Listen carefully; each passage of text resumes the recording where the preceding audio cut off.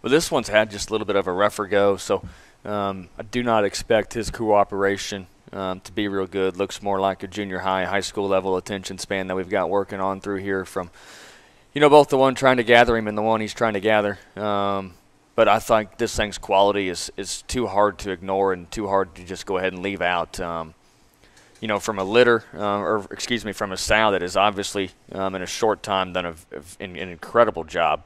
This one looks like he fits right in there with the best of them. And no doubt, wherever this thing lands another 30, 45 days, I think you're going to be looking up, being like, man, I did good buying here, because his extras are so good.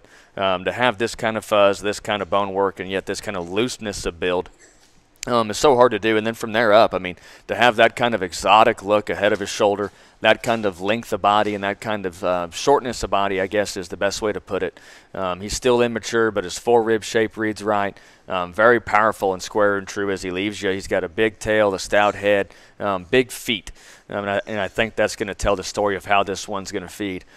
Short-bodied, exotic-looking, big parts and pieces, awesome build, awesome color. Even though he's kind of a knucklehead today, I do think this one's got a bright future here in 240-4.